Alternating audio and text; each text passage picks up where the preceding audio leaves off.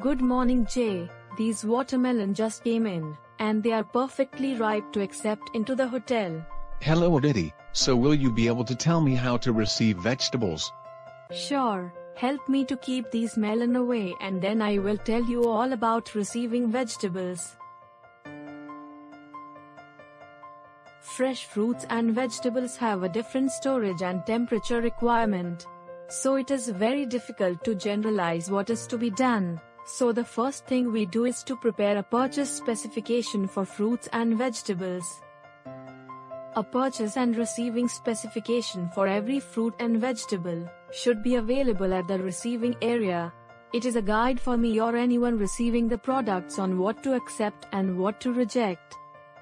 Like I said before, all the vegetables must have this.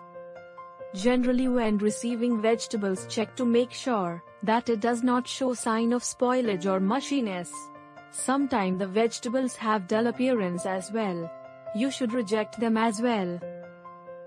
And I know that you must not accept these materials since it will help with keeping the food cost under check, as you will not throw away lots of trimmings, etc. You are absolutely right. One last thing, if you are receiving frozen vegetables and fruits, make sure you receive it at -18 degrees Celsius.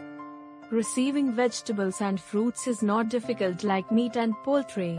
But still it is an important part of daily activity in a hotel. If you have not seen how to receive fish and meat, you can do that by clicking the videos on the right. Also, before you go, do subscribe to the channel to receive notification. We post every day and hope that will help you learn something new.